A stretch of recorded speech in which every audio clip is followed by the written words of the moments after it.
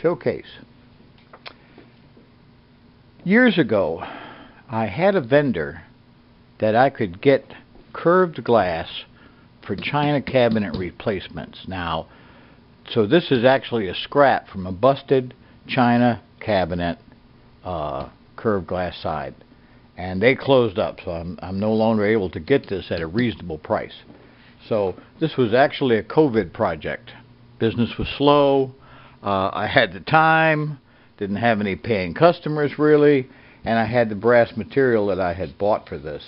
So I had envisioned, because we had a woodworker in the basement, like a cabinet maker, and it kind of got relegated to his to-do list, or get around to it list, to have a wooden base made, you know, that this could be, a slot could be rotted out, so this could slip into and have, like, you know, a little wooden yoke on the back with little sliding doors to make it a countertop showcase. I know you've probably seen these things in you know, in antique shops and things, where it's made out of oak and has a nice base, and it's a little bigger than this, and it has sliding doors in the back, and you could, you know, use it to display jewelry or knickknacks or whatever.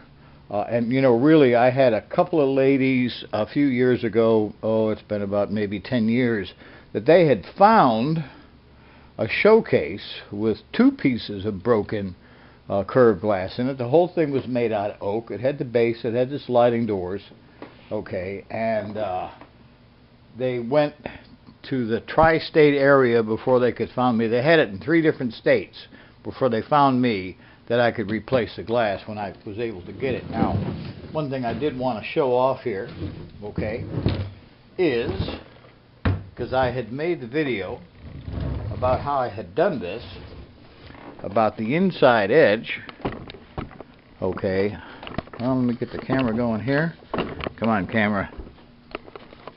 Cooperate. So,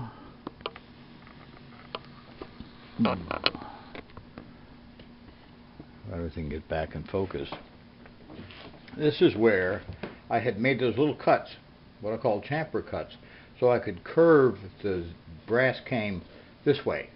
Because doing a curve like this was no problem on a cane bender, but to get this one I had to make those little cuts, okay, see, and then I just covered it in solder when I put the whole thing together. And of course I had touched it up with a brass colored felt tip marker or gold felt tip marker.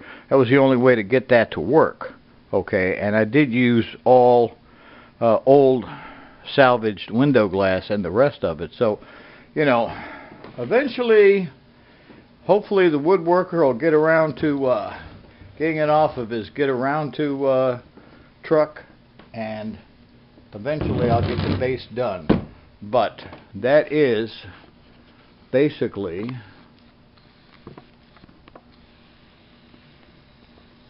the completed project.